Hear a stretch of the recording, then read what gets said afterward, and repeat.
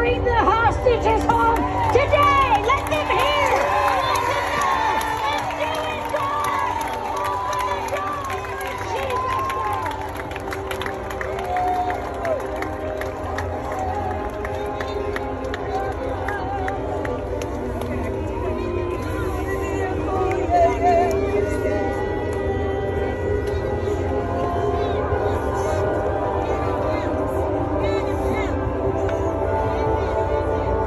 This holy day of Yom Kippur, Israel and 41 years ago, the Holy Spirit began stirring the heart of a rabbi. The rabbi was Ezekiel Eckstein. 41 years ago, he gave this rabbi an improbable challenge, and it was to bring Jews and Christians together in an international fellowship. Praise God for those 41 years. Today, the International Fellowship of Christians and Jews is the #1 humanitarian relief organization in Israel, bringing a cup of cold water during this time of war. That rabbi has now gone to be with the Lord, but God raised up an Esther. That Esther is his daughter, Yael Eckstein, and she is leading this effort to bring Christians and Jews across the world together to pray for the peace of Jerusalem and to bless the Jewish people. Watch this modern day Esther, Yael Eckstein, and the International Fellowship of Christians and Jews. this holy day of Yom Kippur, Israel and America face dangers.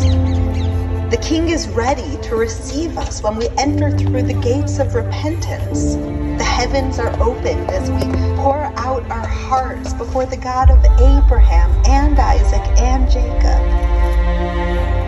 Shalom and blessings to you from here in Jerusalem. God bless you, the courageous Esthers who will not be silent, and the righteous Mordechais who refuse to bow down. It's not by chance that you have gathered on this Day of Atonement. For centuries, our Jewish sages understood that there exists a deep connection between the story of Esther and the high priest on Yom Kippur. In this Megillah scroll, the book of Esther, we read the story of her entering the king's palace to help save her people. This mirrors the story of the high priest who entered the Holy of Holies on the Day of Atonement. Each had an awesome responsibility to represent an entire nation and people. These shattered and fallen stones from the Jewish temple 2,000 years ago are a haunting warning that the dangers that our nations face today can lead to ruin and catastrophe. Looking at this cracked and broken street, I can also see the great tragedy of October 7th, when radical Islamists viciously attacked Israel, brutally mass murdering civilians. But my friends, I want to take this moment right now to say that I shudder to think where Israel would be today without the unwavering support of American Christians.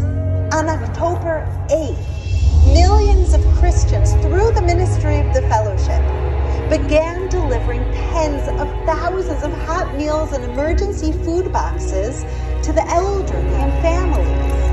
You saved lives of thousands more by providing mobile bomb shelters, flak jackets, armored vehicles, and trauma bags. You made sure thousands of Jewish families around the world could escape dangerous anti-Semitism and fly home to Israel to begin new lives in the Holy Land. You recognized this time as your generation's moment to stand with the Jewish people and to stand against these violent anti-Israel and anti-American protests where the flags of both the Star of David and the Stars and Stripes are only seen when they're being desecrated.